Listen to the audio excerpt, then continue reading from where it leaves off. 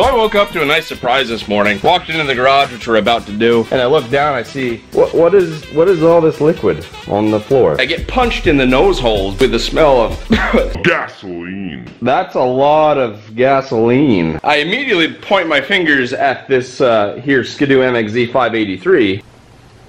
Yeah, right there. Not good, not good. This little T intersection right here, if I put my finger in there, look at that.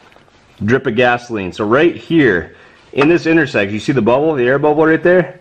Right here, we have a crack in our line, or the crack in the T. Probably why we haven't been able to get this thing to start. And I'm getting lightheaded already just standing here. I'm gonna order all new lines, and we're gonna slap those on there.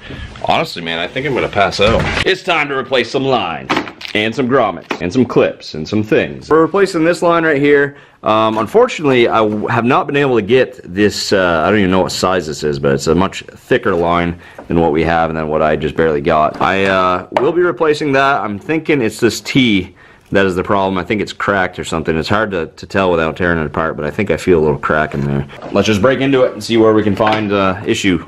Oh, she's welded right on there. There we go. I only ordered this fuel line, but they sent me a smaller one which looks exactly like the line that goes to the primer, so might as well replace that while we're at it. Hey, look at the flare on that. Definitely never been replaced. This is like really stiff, and I feel like I could crack it just twisting it. Yep, I can. Look at that. Stays in shape too. That's not what you want. Thankfully, we got brand new line. Ooh, that's gonna be tight. Get on there. I might have to heat this up. I don't want to do it inside the garage because it's not very good to have a open flame in a gasoline-filled garage. Oh yeah. I'm gonna take my old line, measure out how much we need. Nice. All right, so we got our new tank line, and now I got to get that T off of there. That line looks okay. This line looks good. That line looks good. Even the T looks good. I'm going to replace it anyway, but it makes me wonder what's actually going on. If anybody needs the part number for this, it's right there. Brand new T. Definitely cost more than it should have, but anyway. There. Tilt my line so that it points down when it gets into the tank. So it's supposed to fit like this. Put the T in right about here at an angle so we can get our primer line on. Got it! I'm not seeing any cracks on this line. It looks actually quite healthy. I don't know, man. I guess my mind is all over the place because I'm just not doing this in order. Been a long night. Been huffing a lot of fumes. I bought the grommet that I showed you, which is supposed to replace this nice plug of JB Weld that me and Mike did. And honestly, any chance I get to use a hammer, I do it. Okay. There's our old nasty grommet. Okay, so just like that. That's how that works. So I just finished replacing the lines that go from the primer to each carb. All the other lines I checked look good, so hopefully this fixes our issue. Okay, just to give a rundown of everything that we just did, I replaced the T that's in between these two lines right here. This is the main fuel line. I replaced the two primer lines, one that goes up to the primer and the other one that shoots down to the carburetors. We replaced the line that goes into the tank. We replaced the grommet that goes into the end of the tank. Slap this on. I think we are just about ready to try to fire this thing up. Oh yeah, right. Would you look at that? I'm out of gas. I don't want to put too much gas in there because it could end up on the floor again. And because I arced that fuel line, it's actually getting to the very bottom of the tank, which is good. So that should be enough. Oh, okay. Yeah, we're getting some fuel coming through. Alright, we got fuel in the line. Nothing's leaking so far. This is going to be amazing when this finally starts. Whew. No! Okay, so I think I need to adjust the carbs. But I think that was definitely running on more than just a power shot, so more than just a primer, I mean. So I think we're on to something. I don't see any leaks, that's good. That's real good. I'm thinking there still could be a possibility that the fuel pump is bad, the new one that we got. Something I just noticed while I was kind of messing around with things off camera. You probably heard I could keep it running at like 3,000 to 4,000 RPMs. It looks like it's sucking fuel from the primer line constantly as I'm revving it up, which should not happen. I don't think that should be happening. I'm wondering if I actually have a bad primer. Something's going on with this where it's sucking fuel and just actually running off the primer without me pumping it. That's what I'm thinking. So unfortunately, I was messing around with it off camera and we have some bad news now. The primer T that goes to each of the carbs from the main fuel line here snapped off on me. You see how there's only half of what it should be? Actually, I said screw it, and we are super gluing this T back together in its original position because I did not want to wait 5 to 7 business days.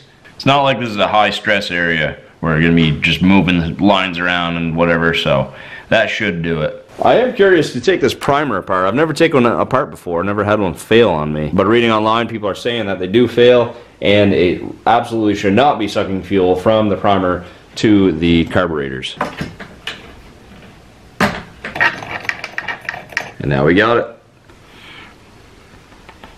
Man, she does not want to come off there. Maybe I'll just go buy a new one and we can rule that out. Welcome back to day 7 of trying to fix the Ski Doo 583 MXZ. One of these packages I just got in the mail holds my new primer, and another one holds my fuel pump rebuild because I wanted to rebuild the old one.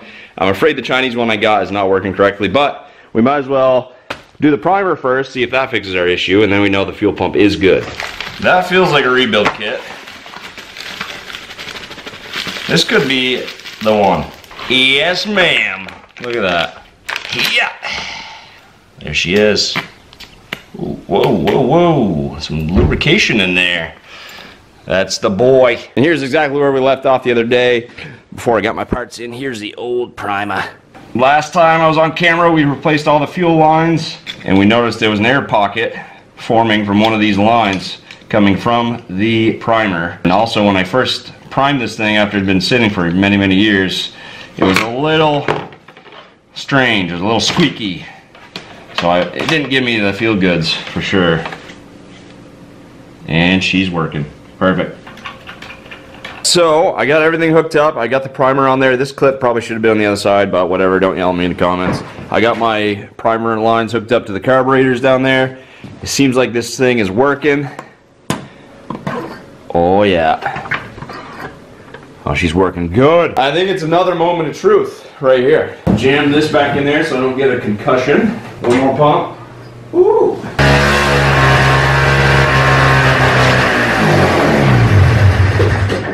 No! What gives, man? What gives? Ah, I forgot I left my fuel pump, the original, on the wall of shame over here. So I'm gonna go rebuild this real quick because I have the rebuild kit and obviously things are still not good with this thing. So let's do it. New parts going in. Once again, I got a rebuild kit from Vertex. This is not sponsored by Vertex. Alright. So we got little tiny things and plastic washers and gaskets and such. Okay, so you guys have seen this before. These are the new parts. This is the old crusty rusty, and we're just going to be pretty much cleaning the whole thing, replacing the little rubber pieces, little plastic washers, gaskets and such, spraying it with carb cleaner, making sure it's perfectly clean. The biggest pain in this whole process is getting these old gaskets off. It's just melted right to our steel here. So it's a wicked pain. I always take a little razor and just kind of scrape, scrape, scrape. It's going to take me probably half an hour just to get these gaskets off.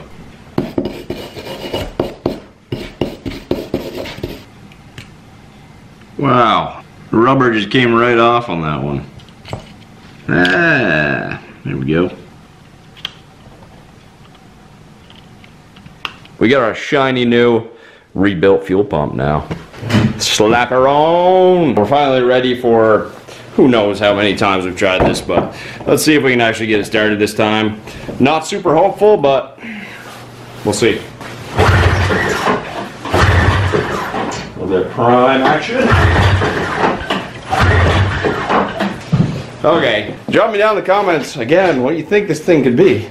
I've been through so much on this thing and still not running right. I don't get it. Something fuel related. It's gotta be. It's gotta be fuel related. I don't know, but drop me down in the comments what you think it is. Thank you very much for watching.